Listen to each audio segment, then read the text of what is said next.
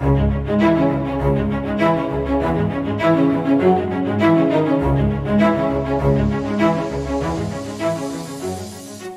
guys, welcome back.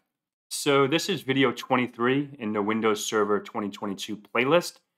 And the next couple of videos, we're going to wrap up this playlist, but we're going to do a few tickets. So say for example, in this case, we are using Spiceworks for our ticketing system because it's free and it was easy to set up. So we just went with that. You can use any ITSM setup, whatever you prefer, but if you're following along, we're using Spiceworks. So this is we get a call from Val. Val is locked out of her machine and we want to go ahead and reset her password and unlock her account. So she can't log into her machine. She called up the help desk or she called us up and we're going to check that out in a second. So we're going to go ahead and troubleshoot and get her work and make sure she's able to log in and she's good to go. But before we get into the video, before we get into the servers, please remember to like, subscribe, share, and hopefully you guys are enjoying this playlist as much as I am. So, and if you are new to the channel, welcome. If you're returning, thank you so much and continue supporting the channel. I really appreciate it. Okay, so now we have Val. Ring, ring, ring. This is Val. And I'm the help desk or the sysadmin, and I'm remoted into her machine, for an example. And I say, okay, Val, go ahead and put your password in. Let's see what you get. And okay, whatever. Let's go ahead and put the password in. And it says, your account has been disabled. Please contact your system administrator. Okay, Val, give me a moment. Let me work on this. And we'll get this working, right? So me as the sysadmin will go into the backend servers. All right, so before we do that, let's go look at the ticketing server. Right, so let's make this a little bigger. That's really so we have a ticket here.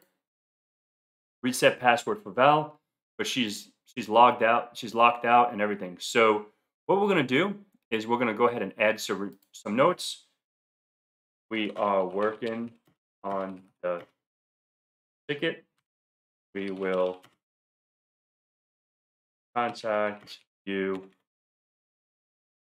ASAP when it's fixed. Okay, and then we'll send this over to Val and let's go ahead and work on the ticket. Okay, so let's go ahead and go to our Active Directory server. These tickets shouldn't take very long to do. We're just doing basic troubleshooting, basic stuff. I'm not going to be doing 20-minute videos for these. These are probably going to be 5 minutes at most. And I'm just going to show you guys how to troubleshoot it and what we can do as a sysadmin or a help desk to get the user back into the machine working, making sure everything is good to go. All right, so let's go into Active Directory. Where's my AD? It's right here. Okay, so we're going to go ahead and look for Val. We can just go ahead, if this was a huge AD, but obviously patience. Go ahead and find, we're going to find, let's give it some time because I am running a few servers. Let's look for Val. We can see here that Val is disabled. As you see, like this little down arrow here, if we right click, we can enable account. Okay. And then we're going to also reset her password. Okay. So let me go ahead and reset her password.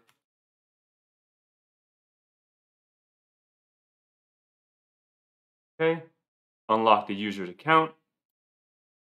Perfect. We changed her password. And now let's go to HR, refresh this. Now she doesn't have that little down arrow. So she should be good at this time. So now we can call Val back and say, okay, Val, go ahead and try to log in now. See if you're able to log in. Okay.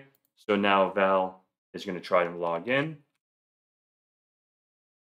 So far, so good. She's able to log in, but we'll give that a moment. Make sure she's good. Okay, Val, make sure you can get on the internet. Let's make sure Val can get on the internet. Let's go to Google.